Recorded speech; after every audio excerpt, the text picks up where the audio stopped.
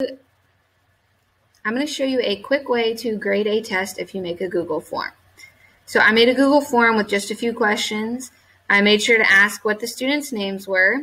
And then I really like this because it gives me a time. So if I assign a test and then 3 minutes later I have a bunch of submissions, I know that the kids are flying through it and I might want to check to make sure they understand. On the flip side of that, it gives me a lot of information of if I need to go faster. So I've made this and now I want to grade it.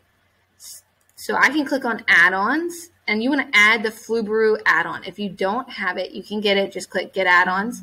So I'm going to click enable Flubaroo in this sheet. Okay, so Flubaroo is going to pop up with some information for me.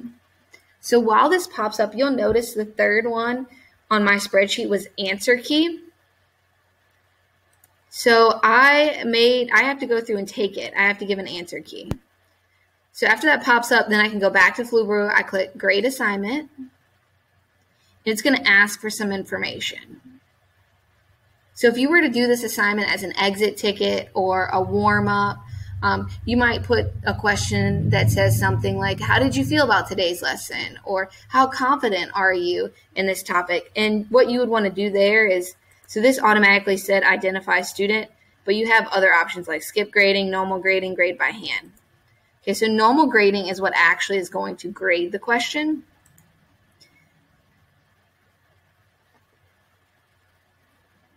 So after I pick that, I have to decide who is going to be the answer key. So that's why you have to take it. I always label it answer key. If you want to label it yourself, you can label it yourself. I just look for answer key. I think that's the easiest. So now I clicked and Flubaroo is grading my assignment. So I'm going to get a new tab at the bottom of my screen. Over here, now it says grades. So now I can see how many points they could earn, what the average was, how many submitted.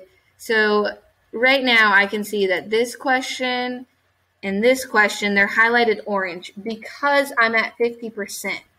Okay, so this would tell me, hey, I need to go back and talk to the students about these.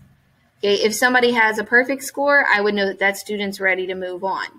But this student needs help with doing when I subtract a number and it's going to give me a negative. This student needs help when just adding. They've got subtraction now, but adding's hard. So this is just a quick way for you to get it. Now, if another student submits my test, I will have to go back to my first tab and I will have to click add-ons and I'll have to run Flubaroo again. I'll have to click regrade. And what it's going to do when I click regrade is it's going to ask me, are you sure you want to regrade? Because it's going to erase the previous grades. They don't disappear forever. They will show up on the new regraded spreadsheet. So I go through all the same steps again.